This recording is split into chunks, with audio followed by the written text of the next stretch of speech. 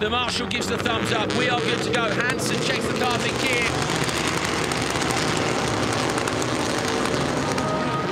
Oh, a few tricky starts from people there. There's Kristoffersson and Hansen. Solberg's going to try and come around the outside. Contact between Kristoffersson and Hansen. Hansen manages to stay on the inside. Who's gone for a spin? Larsson on the inside. Solberg going to the lead. Hansen and Kristoffersson. Kristoffersson did what I thought he was going to do. Close Timmy down straight away. Those two then had a little bit of a niggle at each other, and then that's opened the door to Solberg. Oh, Solberg runs wide. Solberg's got how slippy it is. Hansen into the tyres. So it's such a completely different condition. We haven't seen the supercars out on the wet, unsealed surface here. Oh, Larsson's off in the background. So Larsson is going to retire from this. Monster Energy supercharging award for Timmy Hansen, but back onto the gravel, and let's see how slippery this section is. Solberg getting away with it there, but it's after the jump, I think, where they've really watered it. Is it going to affect the way they turn in? You can see the road shine, still dust there. I think it's mainly that section down the hill, Andrew. We've seen Timmy Hansen and Kristoffersson speed. Now they really need to do it. Kristoffersson to the Joker lap. She's gone into clear space. Now Solberg's got a bit of a gap. Timmy needs to put that speed into practice right now and close that gap, because if not, Petter's going to come back from what we've all thought was a tough weekend and take a win. Solberg leading. We know his tyres are in worse condition than Hansen, but so far doing a great job. Off the start, it looked like Hansen was going to get forced off track limits, and he would know that if that happened, he'd get a 5-second penalty. He had to have contact with Kristoffersson to stay within the track, and that's cost them. Absolutely, it's cost them both, and it's all opened up. Solberg's got some very good pace on him now. He's just dropped Hansen by a second on that lap. Is it that with the wet tarmac, the times are a lot slower than they were in the semi-final, the lap times? Is it with the wet gravel section? It's suiting Solberg's softer car. We know how soft he runs it. We know the Solberg style. Is this wetter gravel suiting his car better than the Peugeot? So it may have come to him, the traction may have come to him. Hansen, Jeanney following. Larsson, if you're wondering if you missed it, is stopped at the hairpin at the bottom of the gravel hill.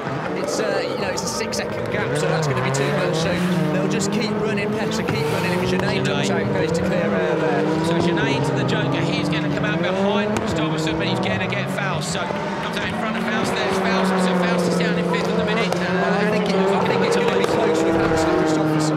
There's about 4 seconds. We saw, about 3.6 is the best so far this weekend.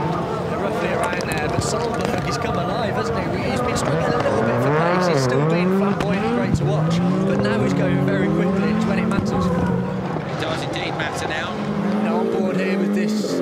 So there's Jeanney. You can see, look, you can see on the screen, that's not just dust, that's where the water's been coming off the screen as well. So that's had a big effect in this race.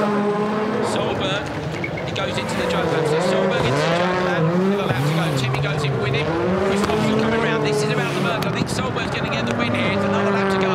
Kristoffersson, Hansen, though, is going to carry pace off turn 1. Can he get him on the way down to turn 2?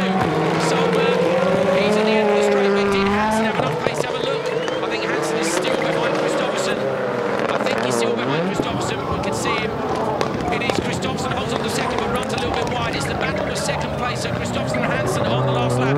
Hansen late on the brakes. We're on board with Timmy now. I don't know if there's anywhere he can pass him. No, I think now, unless Kristoffersson makes a mistake, it's going to be nowhere for Timmy. But better Solberg, fair play, because that isn't just because he looked into the turn 1 instant with these two guys, Kristoffersson and Hansen. He's done it on pace, absolutely brilliant. Never count him out.